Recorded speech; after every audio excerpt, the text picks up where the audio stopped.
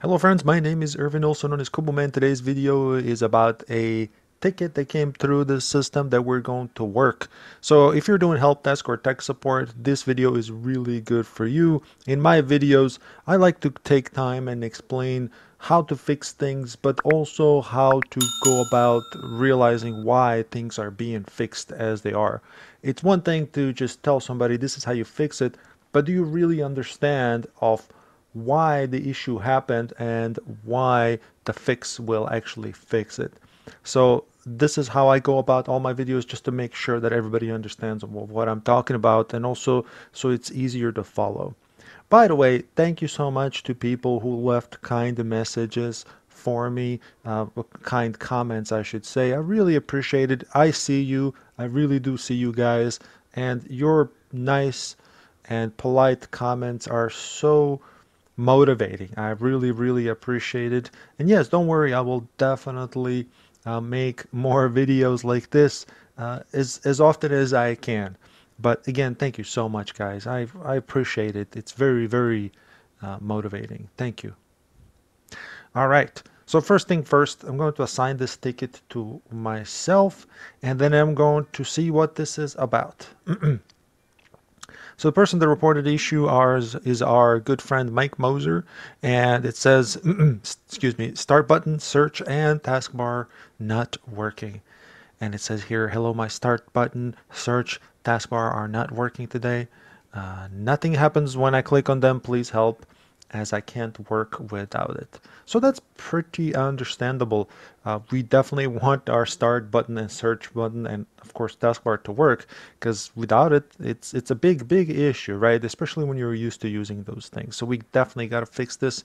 And the priority on this is probably, it's a medium, because you can still work technically by using desktop icons, because you can select any of those and work like that. But of course, if you can't use a taskbar, then things get super complicated every time you open up multiple windows as they gather on the bottom. Anyways, we'll definitely talk about that for sure.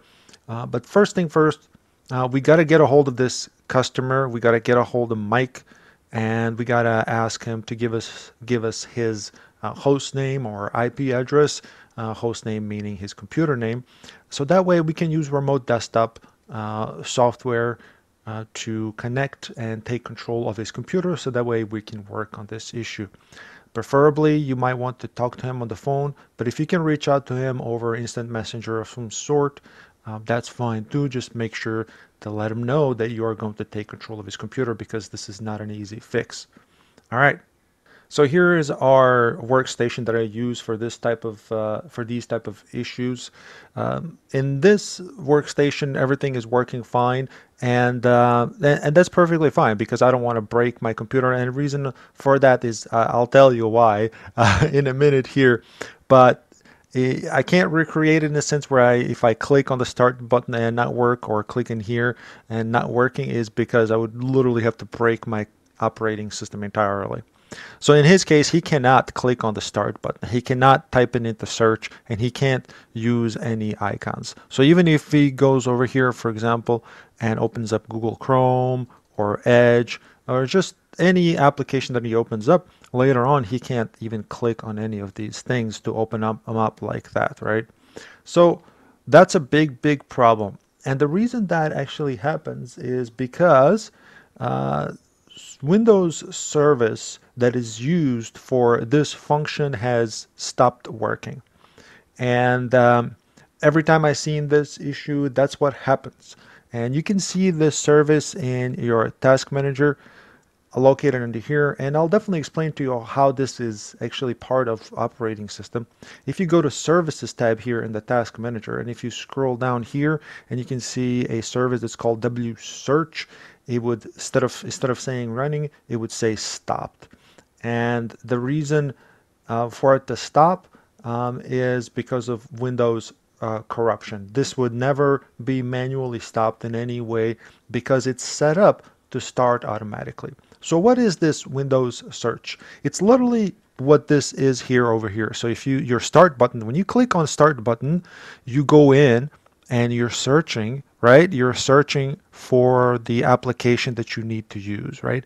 So that's part of the search. I know a lot of people think of as an operating system as just a one thing and that's all one thing. But no, operating system is actually a combination of services that are running in the background, just like you can see in this window in the task manager. So this part here, start button, search button, and even the task bar is directly related to this Windows search function or Windows search service. And for it to work properly, it has to be running just like it is here. Okay. And if you find that it's not running, it would literally say stopped here. You know, if I stop it here, it's just going to reset itself, and Windows normally functioning doesn't care if you do this. But if you see it stopped like this, one way to restart it, and it works sometimes, but you have to keep doing it, is to restart Windows Explorer. So what is Windows Explorer? When you open up a folder like this, so if you click on the folder icon, you're not actually just opening up a folder icon, you're opening up what is called Windows Explorer, and you explore things with the Windows Explorer. No, there's definitely a better way of explaining what that is. It's basically your main operating system function or main GUI, graphical user interface. Everything that you see visually, that's all graphical, right? So Windows Explorer handles that, which is to show you or to give you the ability to explore what's inside of Windows. I think that's the simplest way of explaining it. And yes, it's also a service, but it's a service that directly relies on function of other services to function and to be working properly for it to work properly as well. So when you, as a temporary fix, you can restart Windows Explorer. And if you go to your task manager and you scroll down, you'll see again, we're looking for a folder just like we saw earlier. Folder icon. And there it is on the bottom. We can simply right click it and select restart. And whenever I do this, it's going to restart and the computer screen is going to flash. You'll see everything that's visual here, all these icons, even the background, everything, it's going to flash. That means exactly what I talked about, is that Windows Explorer handles everything that you're visually looking. So let's go ahead and click restart.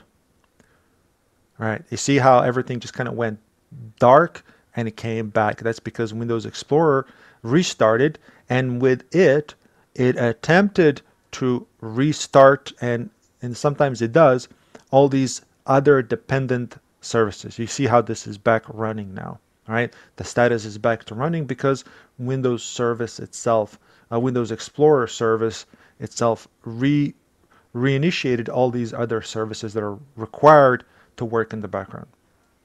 So I'm going to, I think that's a really good explanation that we have there. I think everybody should be able to understand how that functions, but I can certainly reiterate that. So let's go back. We know that Windows search function here is this. This is the service, and this is just a little part of this. It's start, search, and that is that right there, Windows search. And then we have Windows Explorer, which is everything that we see. Windows Explorer, a lot of times, if it's a really, really bad situation or where the Windows is corrupted in such a way, and that, by the way, that's the main reason why this Windows search function would stop to working to begin with. If it's corrupted really bad, this Windows search function or Windows service will not be able to restart it at all.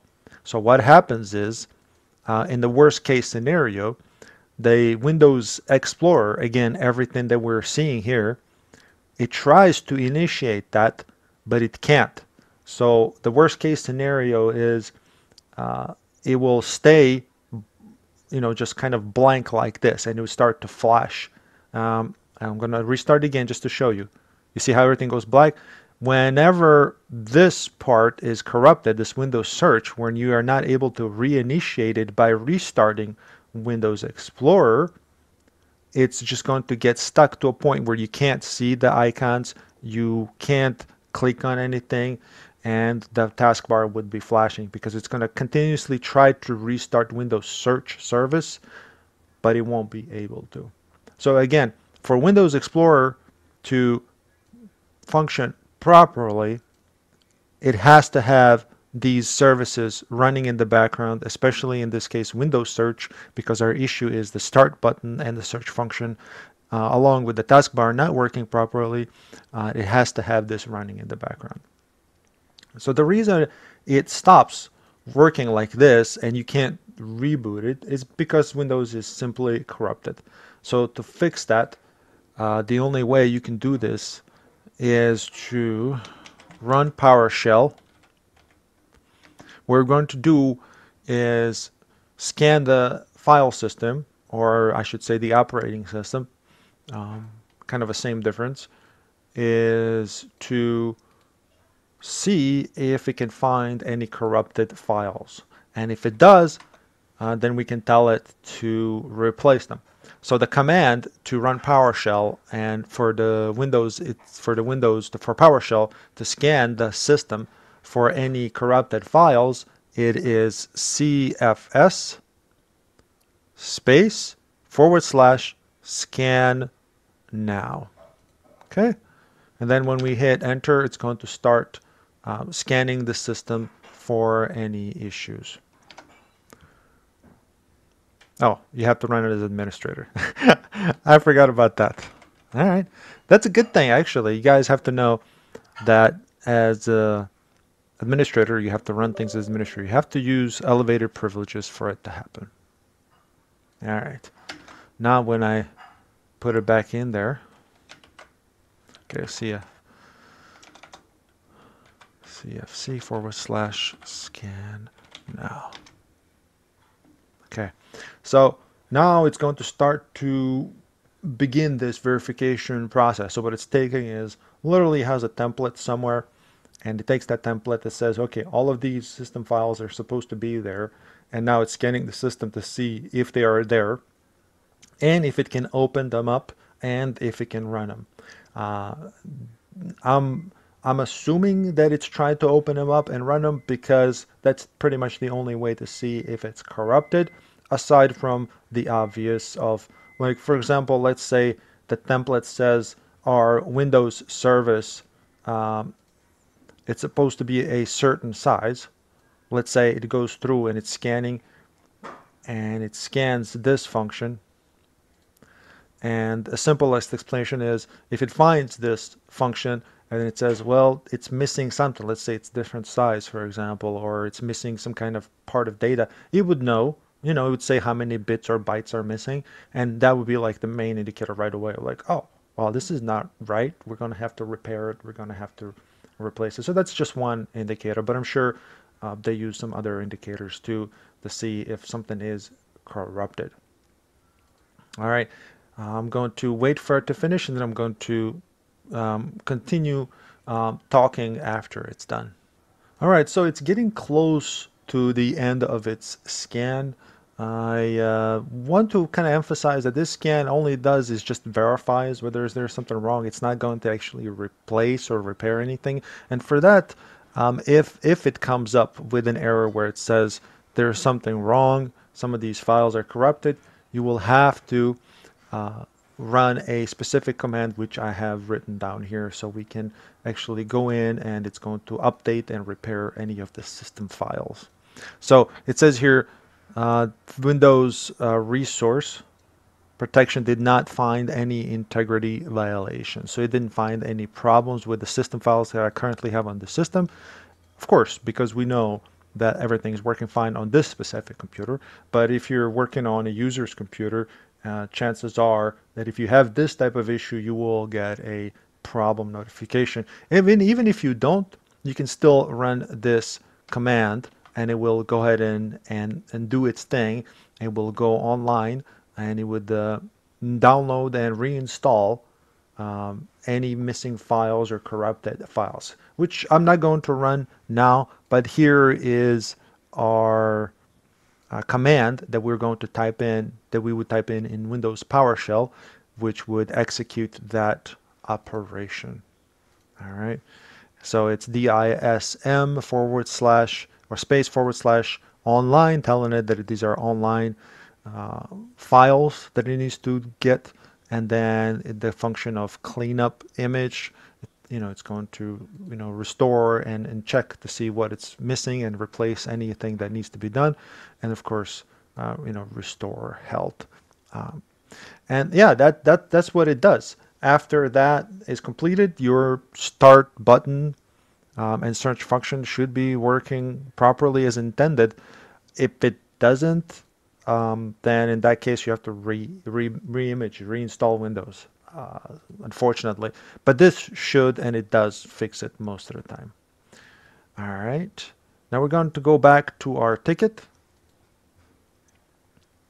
So what we're going to do is we're going to say, I have repaired search functions on the user's computer.